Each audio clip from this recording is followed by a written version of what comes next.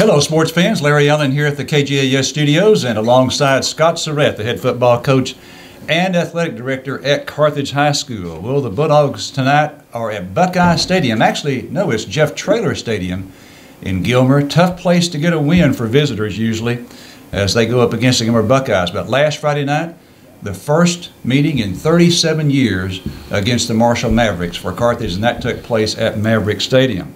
Okay, a couple of interesting stats, Scott. First half, Marshall won that one 24-21.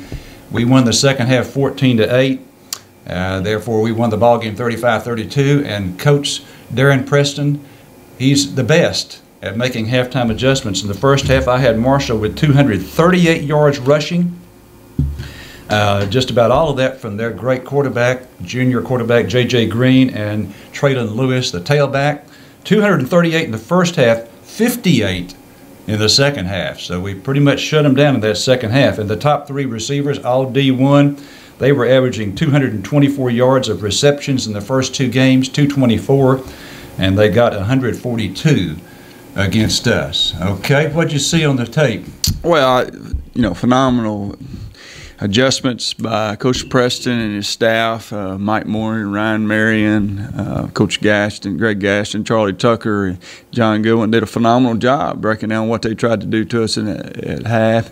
And, Coach Preston, he's got a lot of patience. You got to have a lot of patience being a defensive coordinator, especially when you got three defensive linemen down, with injuries. And, when Lister went down, we had three of our starters down, and but thankfully, they will all be back and ready to go, and maybe tonight. And it was, phenomenal adjustments. But you got to give our kids, our defensive players, the credit. Also, they played a lot better the second half, and I thought, maybe we were in better shape or adjustments, whatever happened. But we played well the second half. Specifically, what'd you do in defending Green? Because in the first half there were some plays where he just had all kinds of time to throw the ball. He didn't have that in the second half. Well, we went into the game plan just with three down because we didn't have enough, linemen, defensive linemen healthy to. So we knew they were going to get some rushing yards, but we wanted to be patient, and he was very patient with that. And then the second half, we started bringing a little bit more at him, and we still stayed with three linemen, but we started bringing us a few linebackers and showing him a few different looks. And and I think it confused him a time or two, and he threw the interception to Austin Morgan there. And so it was like I said, it was a great adjustment. The kids executed it and played very well. Austin Morgan, sophomore. His brother was a sophomore and started back in there. He did. Didn't he? Anthony started as a sophomore at safety for us in 08 on the championship team. So it was a pretty good bloodline. Absolutely. All right, Coach, talk to us about Gunnar Capps. I don't have the stats in front of me. I intended to get this percentage, but he had a really high percentage for the ball game and threaded some passes in there in tight situations. I thought he had a great game throwing. He did. He threw the ball very well, and we wasn't wide open all the time, but that's what really good quarterbacks do. Is you don't have to be wide open. You can be a foot open, and still. We always make a statement: great balls. Great accuracy ball. We call it great balls, but what I'm talking about, if you throw it with great accuracy, it beats great defense. And I think that's what he did a lot the other night. I thought receivers made some really good catches in traffic, especially Kelvonte Dixon, and then of course Tucker Smith had the big play, and on our corner of the end zone, and on a great ball. And we threw the ball very well. We was a little disappointed in the rushing yards, but at the same time, they had 9 in the box a lot, or 8 in the box, depends on what our formation was. And they were daring us to throw. And honestly, we'd have thrown it a lot. We were throwing it deeper.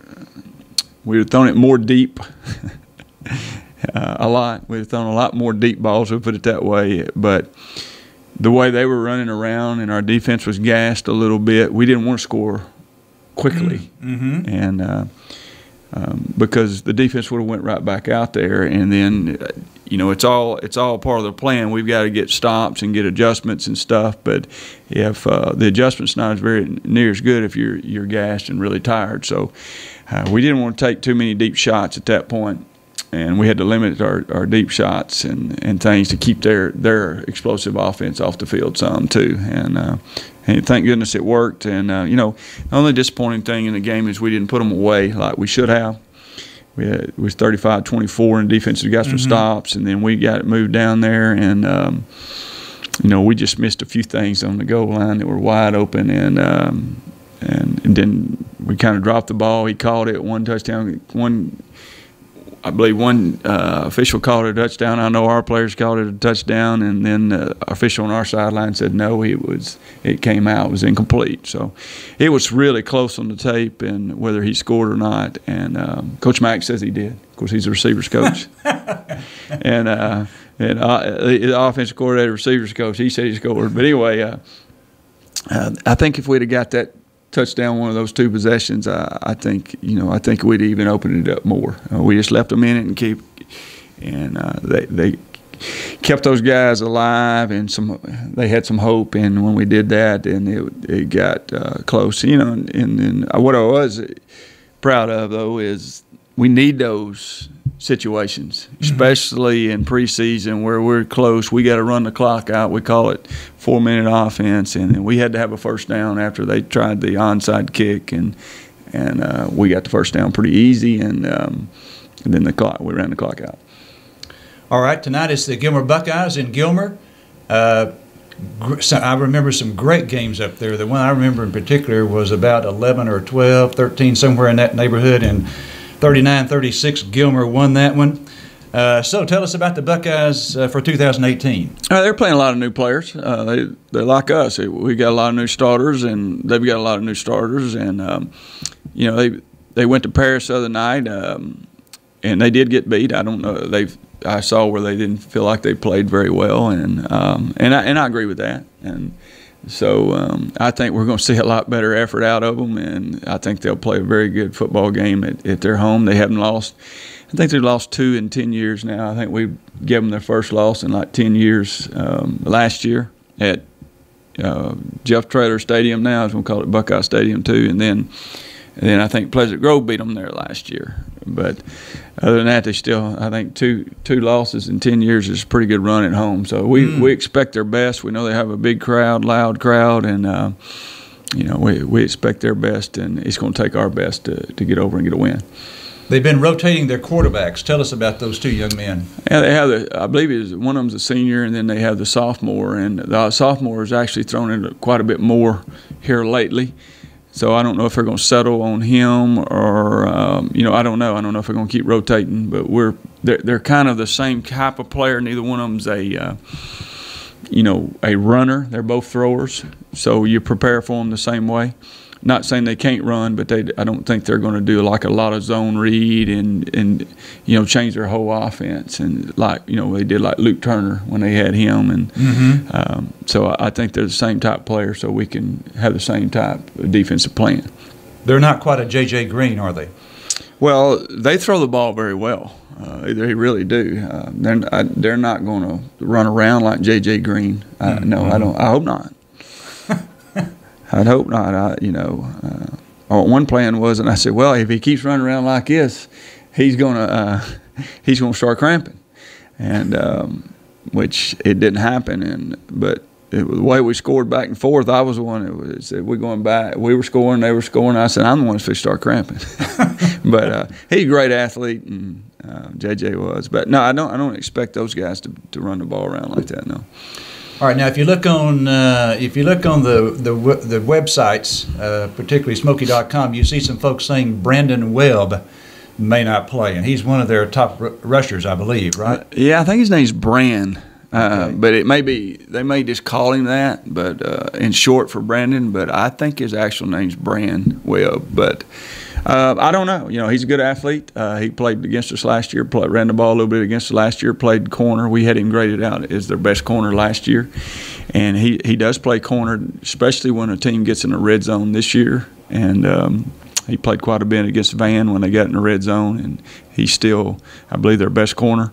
We don't know. He may be out, and if he is, I hope he gets well in 1 week. Okay, tell us about their offensive formation they like to use. Do they go hurry up any at all? Yeah, they like to pace you. They like to really snap the ball quickly, and they'll do some 20 personnel. What I mean by that is 2 backs or H-back we'll call him, and it's not a true tight end, and then 3 receivers, and then they'll go 4 receivers, and then they'll do some empty.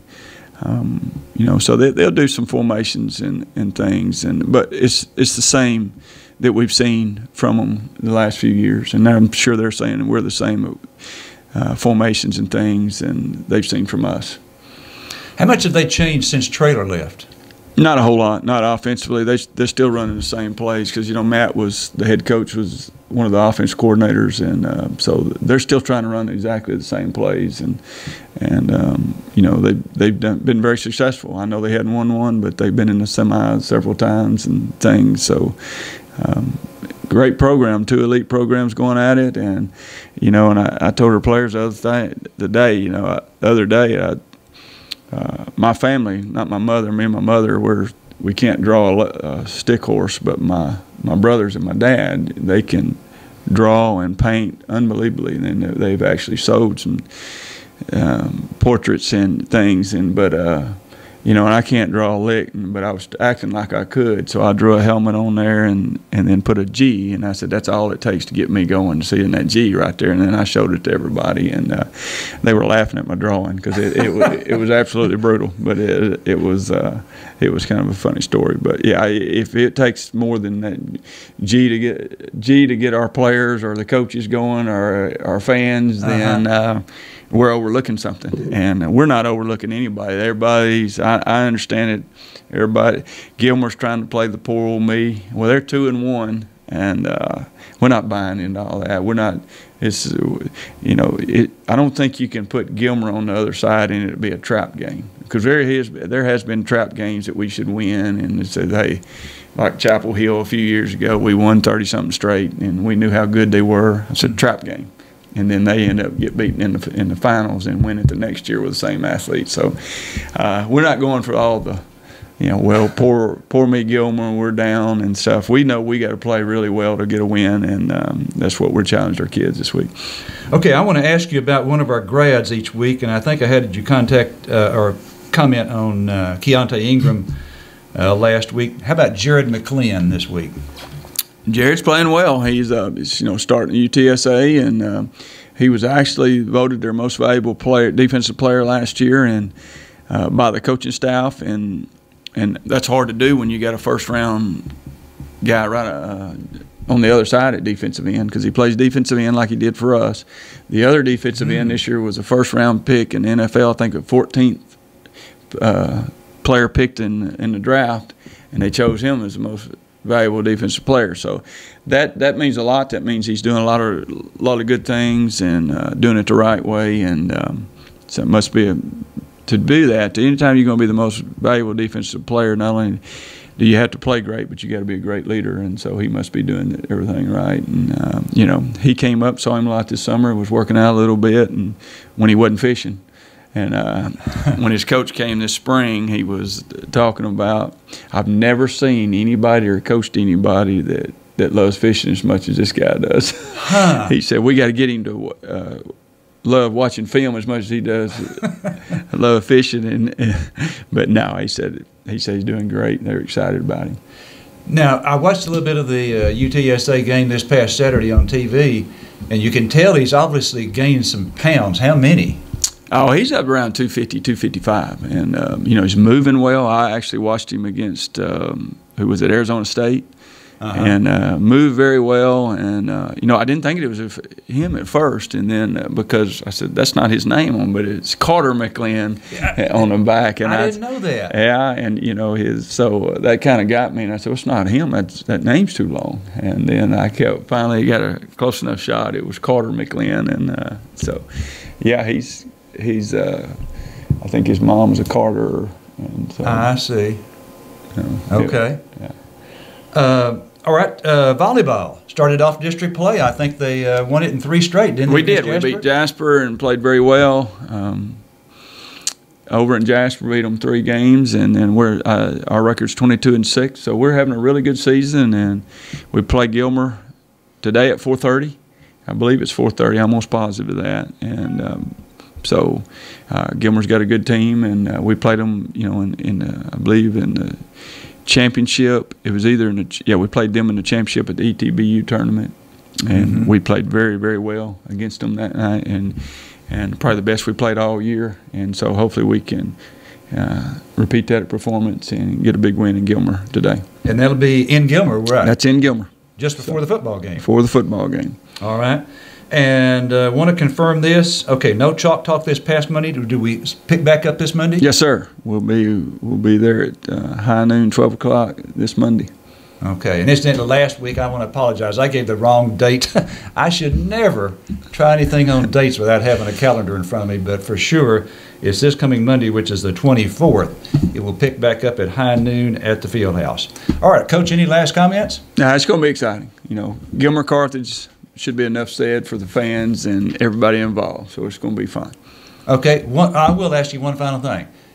You ever hear from Jeff Traylor? Yeah, Jeff and I talk a lot. We at least try to talk once a month. I hadn't talked to him since, the North Texas deal. I didn't think that's the appropriate time to call. He told me that, this whole summer and the last spring that they They wasn't very good. Hopefully they can win 5 or 6 games. And but when they're going in there and trying to run all the spread and hurry up stuff, and then Coach Belima before him, I think I said that right. The coach before him was all about the big kids and your pro style and slow, run the clock and that. So it's complete different. So they don't have a lot of receivers there because they only usually use 2. On the other ones, they were blocking more than catching, and so it's a whole different scheme. But he knows there's not a whole lot of patience. Especially at the college level, any level really, but especially at the pro level, college level, they don't care what they don't care about all that. You better win. So they're a little nervous right now. I promise you. All right. Okay. And I just thought of one more thing. Okay, you mentioned the pro level, Patrick Mahomes. We played the guy, didn't we? We did. He's phenomenal, and we knew he was phenomenal. We knew we had to keep outscoring him that night, and I made humongous coaching mistake is. We were playing Tigori also at safety to try to slow their passing down, and they were snapping it fast. We were so good, we were snapping it fast. And it's the only time we really treated a preseason game other than last year against Gilmer, because we thought we were really good last year, and we knew we were really good in 13, and said we're going to blow this up like a Super Bowl and see how good we are.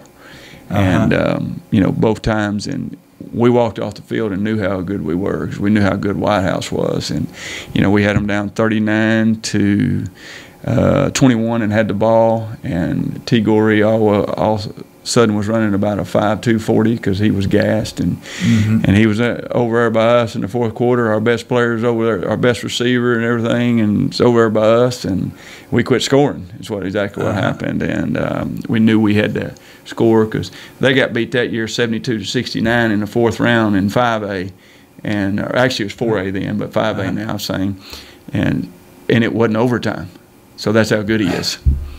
So we knew we had to keep scoring, and we ran out of gas, and we knew we had some things. Well, T didn't play any more defense that year except on 3rd down, and if we'd had the same plan, I really believe that we'd have kept scoring and won that game. But Mahomes put his show on that night, and and we knew. I said, that guy's something. He said he's a great player, and he did in college, and now he's doing it in the pros. Yeah.